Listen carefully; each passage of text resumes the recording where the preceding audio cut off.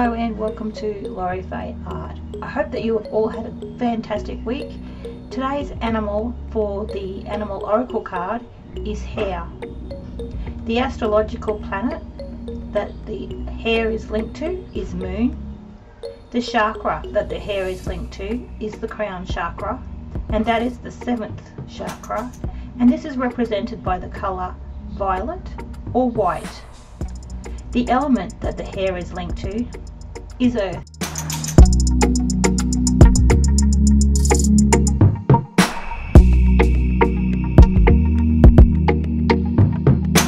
The hare, or jackrabbit as it is known in the USA, are leproids, which belong to the genus Lepus.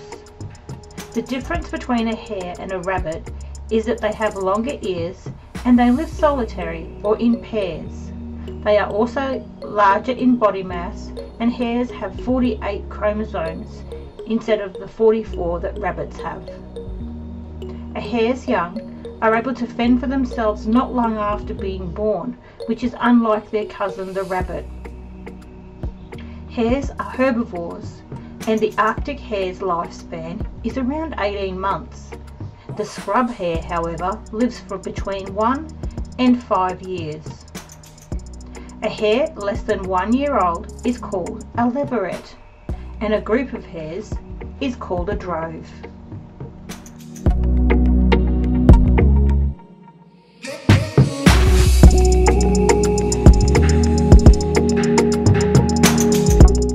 So now I'm going to give you a little bit of brief history about the hare. In Egypt, the hare was connected to the very essence of being. The hare is in many of the hieroglyphs of that time. The goddess Osiris appeared at times with a hare head. There was a hare goddess, and her name was Winnet.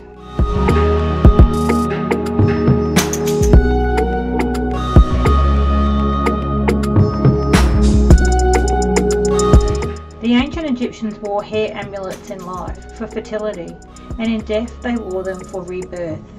The Celts had a 3-hair design, and a similar design was found at the Buddhist cave temples.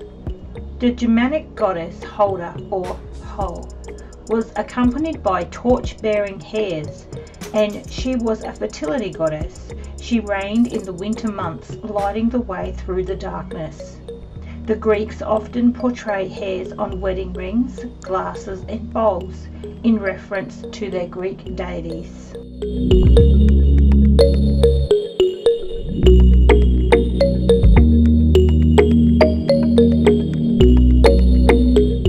People with hare totem are often unpredictable and spontaneous. They are also equipped with fast reflexes and good coordination. If hare comes into your life, it is time to stop, look, and listen. Hare asks you to notice dangers around you, your home, or your place of work. Hares are fantastic planners and good at escapes.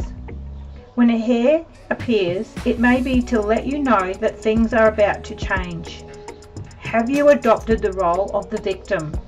Or did you feel others take advantage of you? If so, it is now time to make a stand.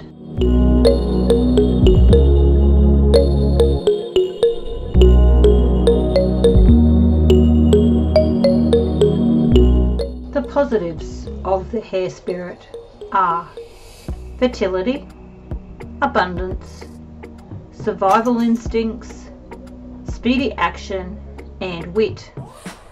The negative are not being respected, unpredictability, having a knee-jerk reaction, having fear-based actions, short-lived interest, and becoming a victim.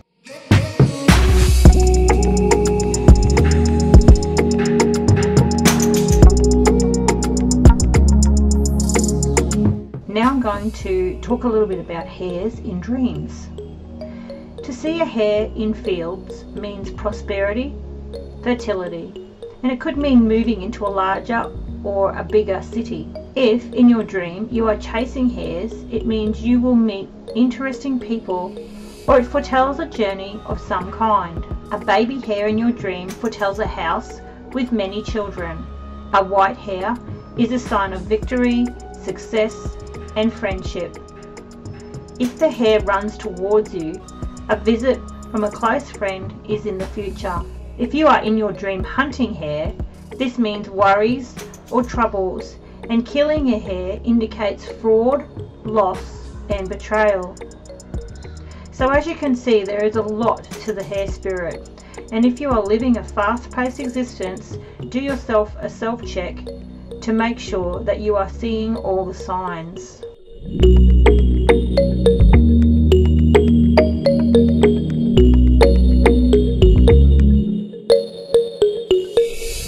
So that today concludes our animal oracle card, the hare. I hope you enjoyed it, and I'm just going to leave you with this last quote. Whether it is better to live in a culture that roots for the hare instead of the tortoise remains to be seen.